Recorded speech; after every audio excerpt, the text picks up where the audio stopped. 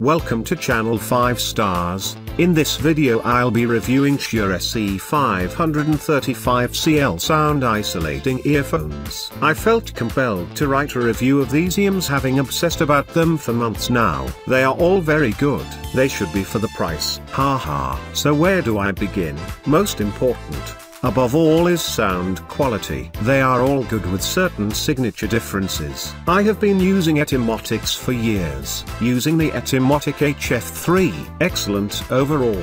Very accurate. Just not a lot of punch or presence to the bass. It's the but doesn't hit you over the head. I tried other brands of phones and found them to sound inaccurate or sloppy. I had some older Shure earphones and I wanted to see if their newer models sounded better. I tried the Shure SE335 and the Shure SE425. Didn't sound as good as my old model. Back they went. Decided I would need triple drivers to get a significantly better sound. Bought the Shure SE535. Lots of money. And wow, very impressive. Having come from the Etymotics, the sound is very different. It's warmer and slicker sounding. The voice range is a little less forward, which may be simply because the bass presence and detail is huge compared to the Etymotics.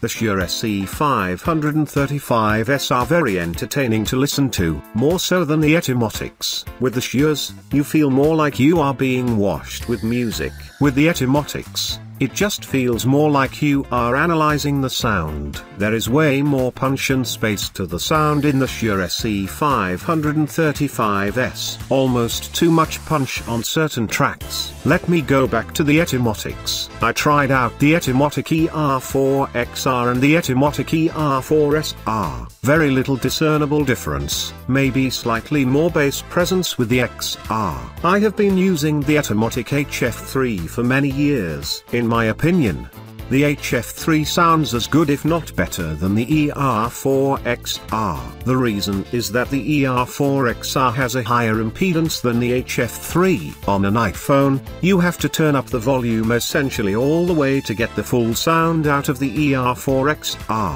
This is not the case with the HF3s. They are good at 3/4 volume, makes a significant difference. Other than that, there is maybe a slightly discernible improvement in separation on the ER4XR, but I mean slight. Overall the HF3 sounds better, and they cost way less. We are a participant in the Amazon Services LLC Associates Program, an affiliate advertising program designed to provide a means for us to earn fees by linking to Amazon.com and affiliated sites.